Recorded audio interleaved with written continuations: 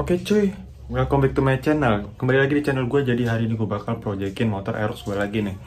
Kemarin udah kan dimodif-modif, semua part-partnya udah ganteng kecuali di bagian stop lamp. Gue udah bosen sih sebenarnya karena stop lamp running tuh kayak udah bukan zamannya gak sih. Jadi gue bakal ganti yang model ala-ala cumi darat cuy.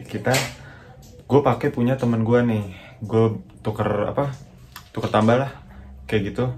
Kita langsung ke tempatnya aja nih, oke? Gue bakal bongkar di rumah teman gue. Let's go cuy. Oke cuy, jadi ini gue di rumah teman gue ya. Nih gue lagi dibongkar motornya. Dia mesti nyopot jok samping, bodi, kanan kiri. Habis itu langsung bisa ngakses di bawah sini. Nah nih motor teman gue nih yang kemarin kena pot RKS. Beuh, kotor aja cuy. Ini yang punya rumah nih. Ya mas. Nah ini stop lampnya nih.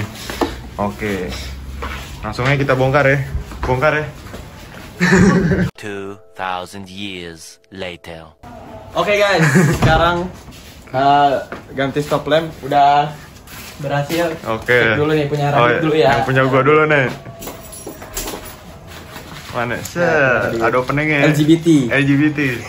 Wih deh, cakep. Langsung nih. Tukar pakai gitu. Oh itu samanya. Oke. Running ya, normal semua. Oke cuy. Ini sampai udah gelap gini ya, racing. Masih pakai seragam bro. Aduh. Biasalah, Biasa. pelajar malam. Asik. Nah ini ada kabel-kabelnya tuh. Colok ke lampu sen kanan kiri. Itu cuy. Oke cuy, jadi buat stop lampnya udah gua pasang ya. Kemarin tuh gua nggak sempat bikin videonya karena udah terlalu malam John. Terus ini juga gua warnanya juga udah gua ganti ya, jadi black metallic tuh. Jadi dia kayak ada bintik-bintiknya. Kalau gue niat upload, nanti bakal gue upload videonya. Kita langsung fokus ke stop lamp dulu nih. Nah ini stop lampnya dia yang smoke. Lihat tuh kalau gelap kelihatan galak gitu ya. Kita langsung nyalain aja buat lihat stop lampnya John. Nah ini posisi dia ada welcome lightnya ya. Nah ini mode ganti-gantinya gue lumayan suka ya sama modenya. Nah kita lihat aja tuh dia ada beberapa warna banyak. Ini mode yang keberapa ya? Kayak banyak deh. Ini kita rem tangan buat ngelihat lampu remnya John. Nah dia kalau ngerem tuh di sini titik-titiknya nyala ya. Nah dia kalau dilepas set. Nah jadi dia pinggir-pinggirnya mati. Terus ininya juga lanjut running.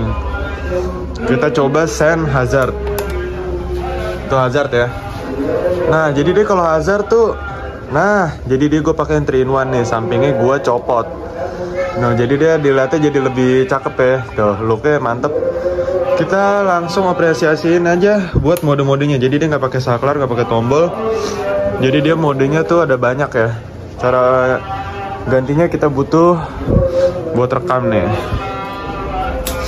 Jadi gini, aduh susah juga ya. Ini kita kotak on, set. Ini kita rem, sampai dia begini. Kalau udah gini, kalian tinggal pilih mau sen kanan apa kiri. Kalau gue kiri.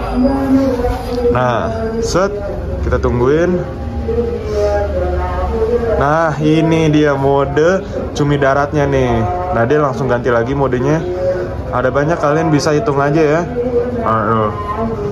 Dia ada banyak ya buat modenya ya. Ini buat yang satu warnanya. Nah ini posisinya tetap masih sen kiri ya. Tuh dia masih sen kiri. Tapi dia buat ganti-ganti modenya begini dia. Ntar kalau udah tinggal diklik aja lampu sennya, ntar dia balik lagi. Nah ini yang warna bawaannya. Ini mode-modenya ya. Banyak tuh modenya tuh. Kalian bisa lihat aja. Nah ini buat mode-modenya ya. Dari kanan kiri ada yang running warna-warni. Ya gue juga demen sih sebenarnya sama desain-desainnya banyak. Jadi kalian gak bosen gitu ya. Kayak kemungkinan kalau gue bisa kira-kira ada berapa ya? 20-an kayaknya deh. Soalnya dia bener-bener banyak. Tuh dia ganti lagi.